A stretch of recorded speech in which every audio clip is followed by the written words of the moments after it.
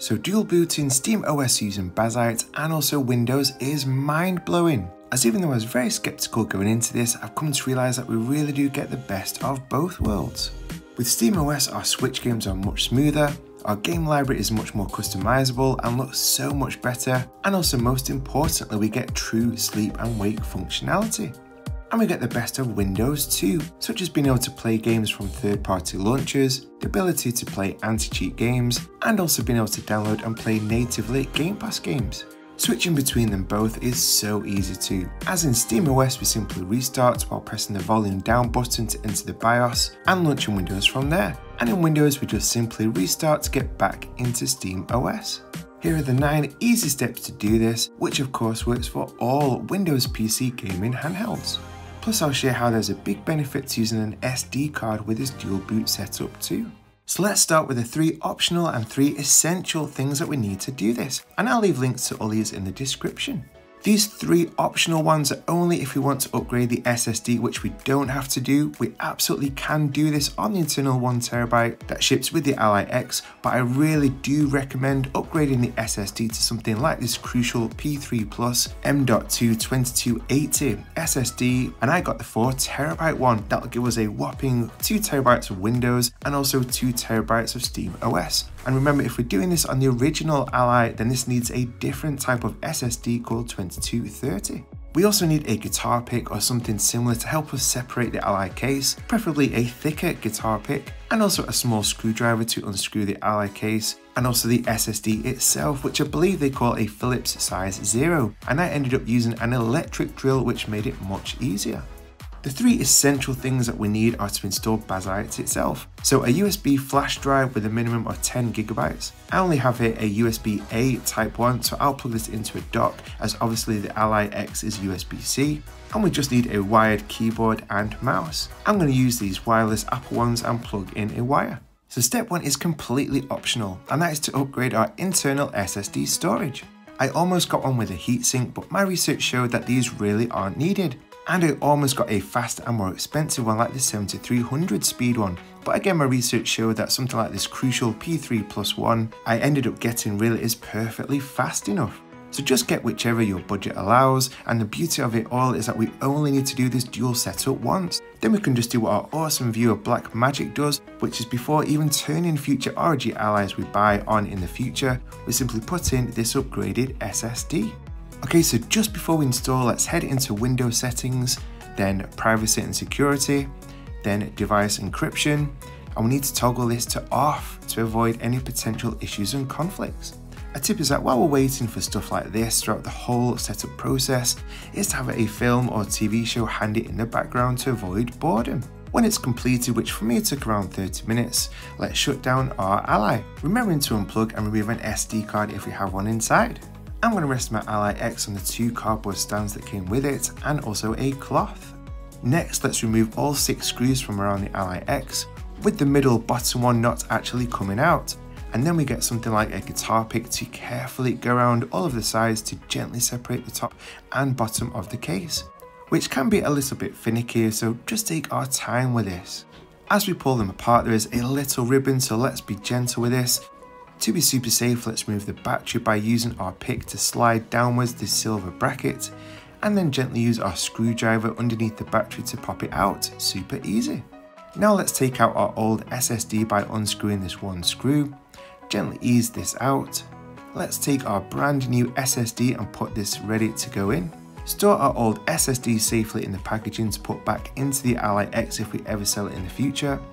And gently place our new SSD with the logo facing up. Screw it back in, push our black battery connector into place, push the silver lock connector back into place, and we're done, yes. Now let's carefully place our casing back together, and again we'll hear some clicks, which is fine.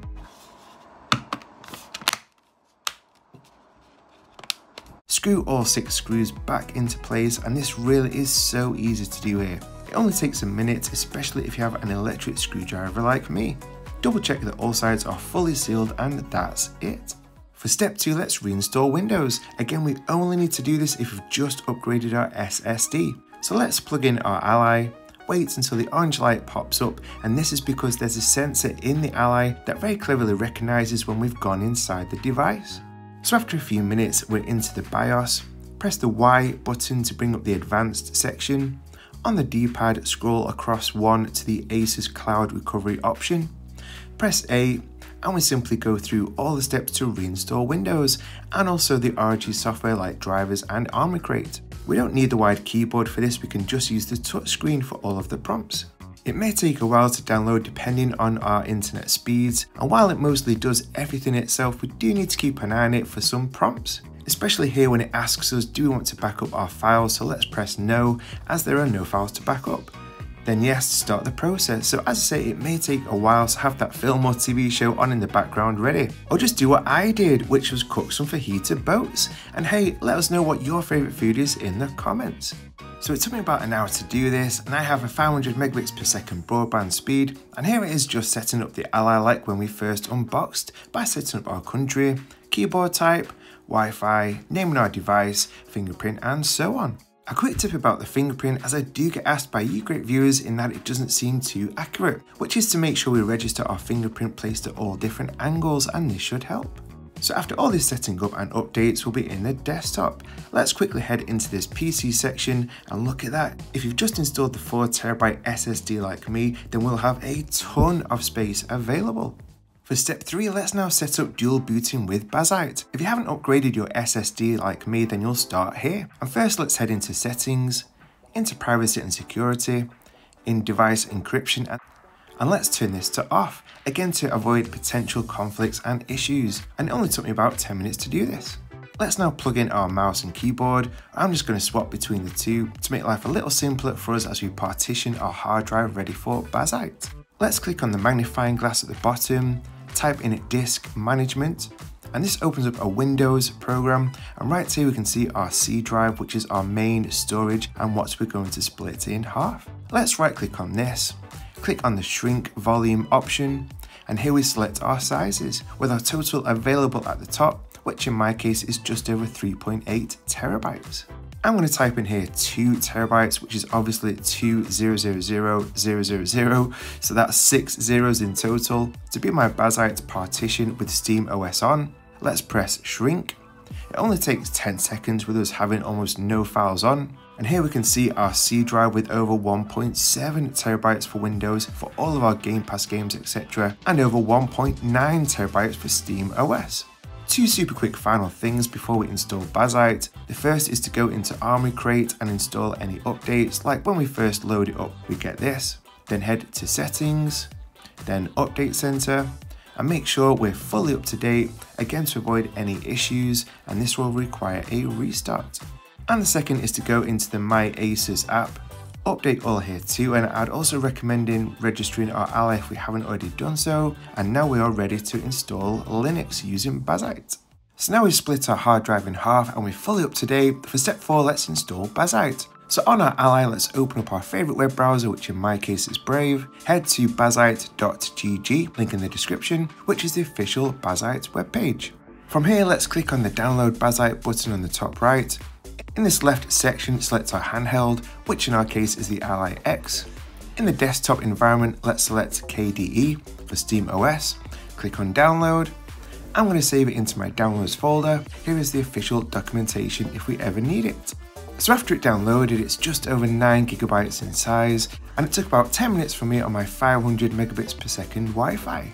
Next, we need to flash this image onto our USB drive. So again, on our Ally's browser, go to etcher.balena.io, link in the description, as this flash program is called Balena Etcher. Man, who comes up with these random names, by the way? Let's click on the green download button, select the Windows version, and again into our downloads folder.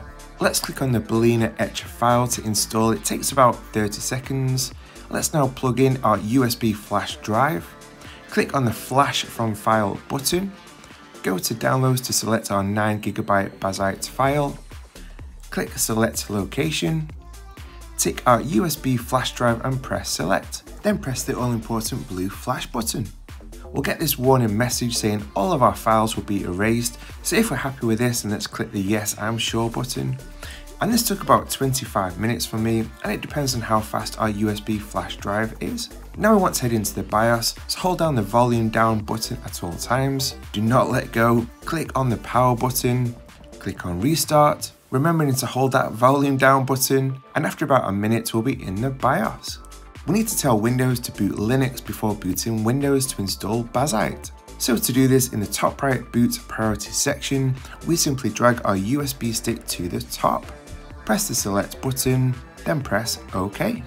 Next to these tiny options on the top left, we need to select Install Bazzite. Now at the time of recording, we can't use the D-pad or thumbstick to select this, so we do need our wired keyboard at this point, in case you haven't plugged it in yet. So press up on the keyboard to select Install Bazzite. We get lots of tiny writing, then this Welcome to Bazzite screen. So let's select our language, then click Continue.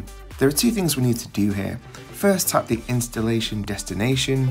Our new partition should already be in here, so let's tap this. Then tap Done on the top left. Then click on user creation, and it is crucial we create a user and a password. This will be something called our sudo password in Linux later on. So make sure you use a password that is something that you'll easily remember. Click Done on the top left. Click Begin Installation on the bottom right. And again, this may take about 15 to 20 minutes. Next is this blue screen with options. Using our wired keyboard, select the second option, which is Enroll Mock, which is a machine owner key. Then press Enter. Then scroll down to Continue and press Enter. Then scroll down to Yes and press Enter. And for this password, type in Universal Blue. This is the amazing team that run Bazzite. Type this with no spaces and no capital letters. And we can't see this as we type, which is a little disconcerting, so take your time and then press Enter. Now just select Reboot and press Enter, and this is the only time that we need to ever do this, thankfully. For step 5, we now need to set up Bazzite, and we're here in the Linux desktop, which will be very familiar to you if you've ever used a Steam Deck. We can now unplug our USB flash drive, as we won't need that ever again, yes! Then first, let's press the Wi-Fi button on the bottom right and connect to our home Wi-Fi. Next, this KDE wallet message pops up to store our sensitive info. I would recommend this, so just select a classic Blowfish encrypted file, and I just use my easy to remember password I used before. Now let's change the display scale by clicking this bottom left menu button, then Settings, then System Settings, scroll to Display and Monitor. You choose your preferred percentage, but I'll select 150%. Click Apply, and yes, that's much better. Let's finish setting up Bazzite by clicking Next. I'd recommend also setting an amazing app called DeckyLoader and also EmuDeck, which is incredible for emulation to on, then click Install. If we're installing DeckyLoader, it will ask us for our sudo password, which is the same one we set up on this page when we created our user and password for Bazzite. Click Next. I'm not going to install any of these, so let's leave all of them unchecked and press Install button. This screen doesn't do anything, so press Next. Click Done, and we're all good. One final thing before we head into game mode, which is that the Bazzite team recommend we log into our Steam account first. This glitched out for me as it's been a while, so I closed it. Press the Steam button at the bottom, entered my login details, and we're now in Steam. So we can press the menu button, click Restart, then Restart Now, and it should take about 5 to 10 minutes this first time. We'll come to this screen. Our thumbsticks and buttons work here, so scroll down to our language, then select our time zone, select our Wi-Fi. This will take another 5 or so minutes. We need to sign into Steam one final time.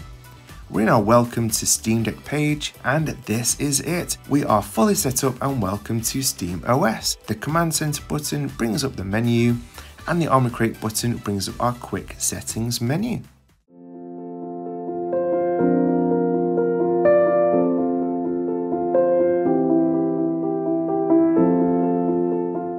For step 6, let's get to know parts of Bazzite called Handheld Daemon, which are really awesome extra settings. To do this, just click the Armor Crate button twice. Here we can change the TDP power settings like in Windows. We can change the RGB thumbsticks. And pressing this Y button at the top brings up the full menu. Again, here's TDP, and I recommend enabling this change TDP with View and Y. So purple is 17 watt performance, blue is 25 watt turbo, white is manual, and red is 13-watt silent. There's RGB and I like the solid, but I'm going to turn it up to 100% as I personally love the RGB around the thumbsticks. There's control options like the Nintendo mode, there's shortcuts we can play around with, and finally settings. So we're in our final 3 steps now, and if you got this far then you're doing amazing. So for step 7, let's download games, and downloading our Steam games in SteamOS is so easy. Just select one in our library, then click install, and if we press the command center button, go to settings, go all the way down to storage, and here we can see how much space we have, which in my case is a whopping 1.8 terabytes, crazy. Remember that SteamOS is slightly different to Windows in that our shaders load beforehand, so there can be a little wait, whereas in Windows it loads shaders during the game. So don't worry if games take a little while to load up initially. Let's download some Game Pass games on Windows, so let's head there by clicking the command center button, scroll to power, hold the volume down button and restart. In the BIOS menu, we simply press the command center button, select Windows, and after a moment we're in. So head to Armoury Crate, to Game Platforms, we download our games from our launchers here, so I'll select the Xbox app. It glitched out on me a bit, so I clicked the Review Now button quickly, then pressed Update. Here we can scroll through Game Pass games and install to our C drive. A little tip by the way, when downloading games is head to Armoury Crate, then Settings, then Performance, then Eco Assist, and turn this Keep This Machine Running to on so the display goes to black when plugged in, so our downloads don't stop halfway through unexpectedly. For step 8, let's talk storage. So games we just want for Windows, like Game Pass games that we cannot play in SteamOS, we can just download to the Windows C drive. But one of the most amazing things about this setup is that we can share games using an SD card, so let's pop this in. Let's set up Steam game sharing in Windows first by heading to Armoury Crate, Game Platforms, then Steam. It's deja vu this first time that we select our language, then time zone, and then log in. Press the B button, go to power, then exit big picture mode. Then at the top Steam icon, press that, then settings, then storage. Click on the drop down arrow, select add drive, and here we add our SD card on the D drive. So if we go to view, then big picture mode, install the game, and it now asks us where, so we can now share most games between Windows and SteamOS on an SD card. So let's head back into SteamOS by simply restarting, head to settings, go to storage, and our SD card now shows up here. And for the final step 9 is to simply have fun trying all of this stuff out. And I'll give you some directions with links to the following in the description. For SteamOS, check out my brand new Switch setup guide, my Chiaki setup guide to remote play our PS5 console, my PS Play setup guide which is also fantastic for PS5 remote play, my 7 essential Deculoader plugin guide to customize game artwork and much more, and also my EmuDeck setup guide to play all of our amazing retro games. On the Windows side, check out my 14 essential steps to optimize Windows guide to help us get the very most when playing our Game Pass, anti-cheat, and games that require third-party launchers like EA Play when using FC24. Congratulations! You are now fully set up to dual boot SteamOS with Bazzite and also Windows. Hit like and drop a comment if this helped you, which will enable the YouTube algorithm to spread it out to many more in our amazing PC handheld gaming community.